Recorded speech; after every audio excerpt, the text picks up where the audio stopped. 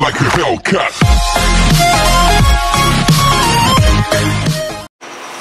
Hey everybody, this is Rick from Scorpion Brothers, and today we're doing a feeding on our African praying mantis.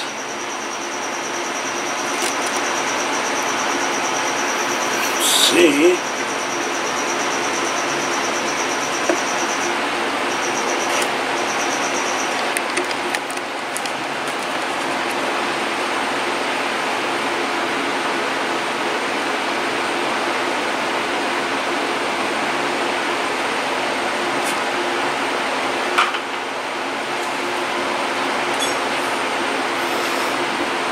Feeding her a horned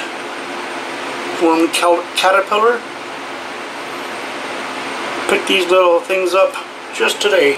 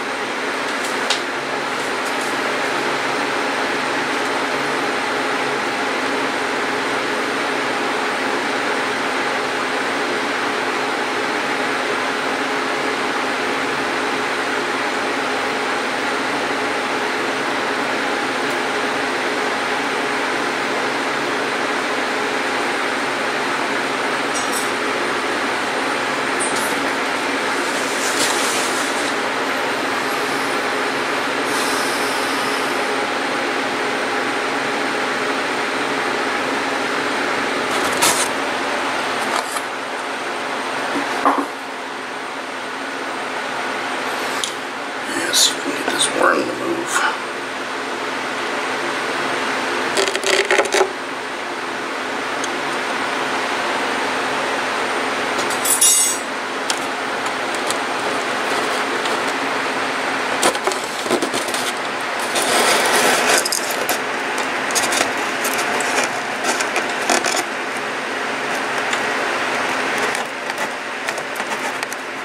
There we go.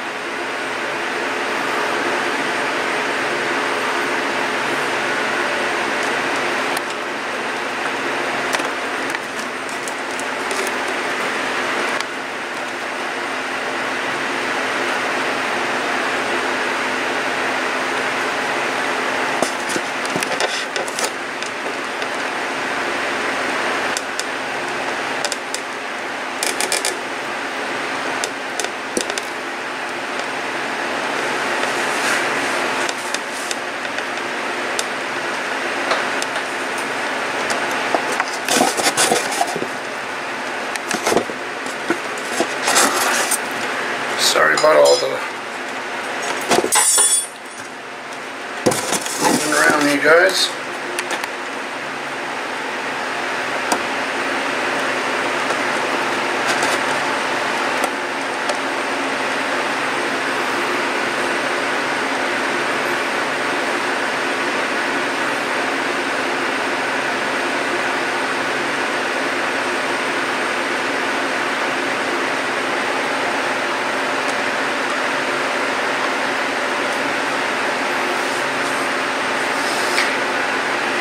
And as you notice, the praying mantis is bobbling from side to side.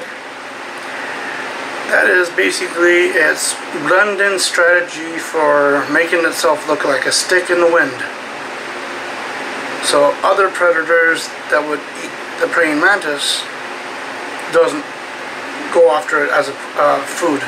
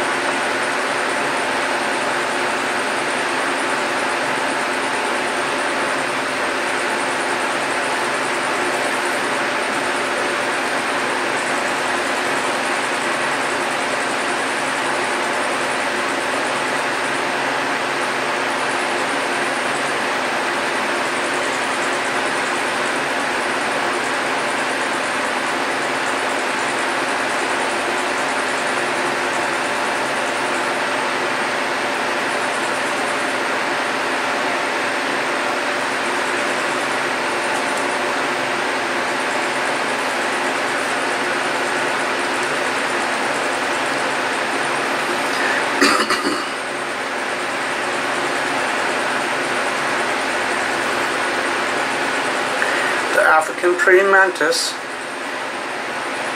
is a large and fierce species of mantis. It is commonly kept as a pet because of its size and its fierce hunting techniques, and is relatively easy to care for. Their nature habitats lie in sub-Sahara Africa. This species of praying mantis is usually green, but also a beige-brown variety. The difference in color is mainly due to environment in which they are kept. The brown variety can have beautiful purple eyes, as you can see in some pictures on Google. This one is the largest species of praying mantis and is being successfully kept in captivity. Females range about 8 centimeters long. Males are about 6 to 7 centimeters long. Males are thinner with wings that are slightly larger than their body. Females are larger with wings that are extended down to the end of their abdomen. On their wings, they have yellowish dots.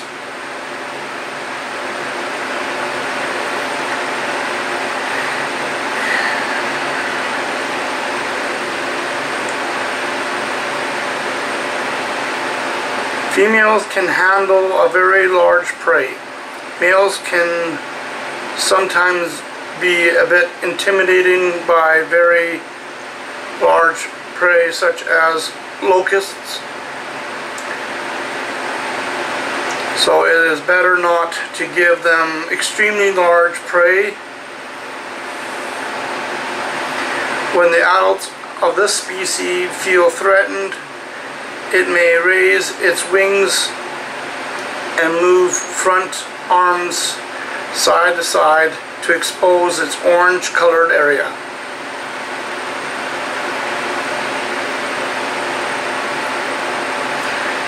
If you're wanting to keep one of these animals, ideal temperature is about 25 degrees Celsius, but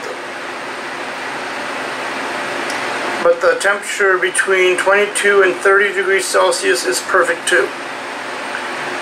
At night, temperatures can allow to drop to 17 degrees Celsius to ensure proper development. When exposed to temperatures below 5 Celsius, the mantis may not survive. This mantis species does not have a high demands on humidity, but it is important to spray about 2 times a week to allow the mantis to drink. A target air humidity is about 50 to 60%. As with all species of praying mantis, this mantis needs a cage that is at least 3 times the length of the animal's height and 2 times the length of its width. For an adult, this means 24 centimeters in height, 16 centimeters width. A nice size for terrarium would be a 30 by 20 by 30. So there is room for lots of fake plants to perch on.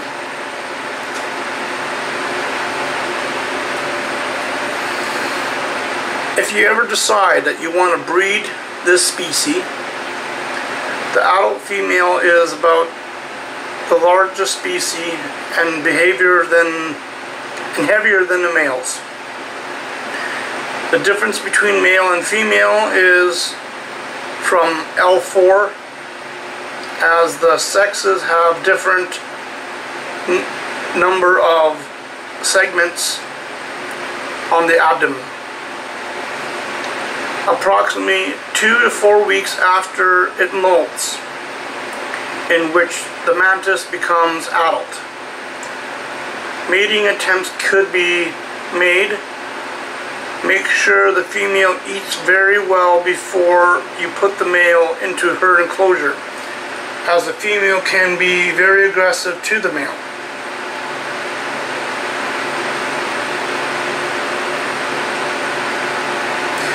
Mating can take several hours. The male must subsequently be removed from the residence if you want him to live, as the female will eat the male after mating.